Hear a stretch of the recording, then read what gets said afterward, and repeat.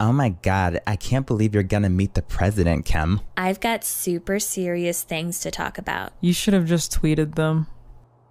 This house is small. I can fit 3 White Houses in my garage.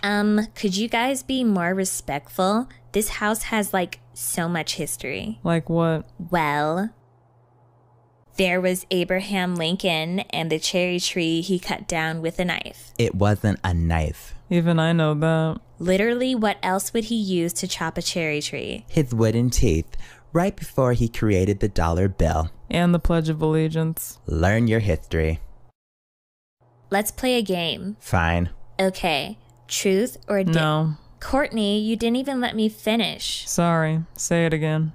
Truth or dare? No. Let me ask the Chloe, truth or dare? Truth. Who looks better with blonde hair? Kim or Kylie? Oh, definitely me. You weren't even an option. I'm the only option that pulls it off. Truth or dare? Dare. I dare you to toss a piece of paper at that Secret Service agent over there. Whatever. Courtney, don't. Oh my god, she's gonna do it. That was easy. Wow, he didn't even do anything. Let me try.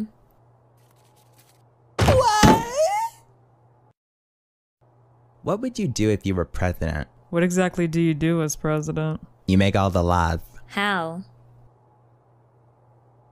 You don't even know. Yes, I do. You're the one who doesn't know. I know how laws are made, unlike you. Then how are laws made, Kim? The people vote. Oh my god. The president makes the laws. No, that's why the congregation is there. They go to church to make a bill. It's Congress, you stupid They don't matter. They're not there for no reason, Chloe. They have jobs. Oh my god, both of you shut up. Kim, when is your meeting supposed to be? We've been here all day. I don't know. I guess Wednesdays are busy. Today's Tuesday.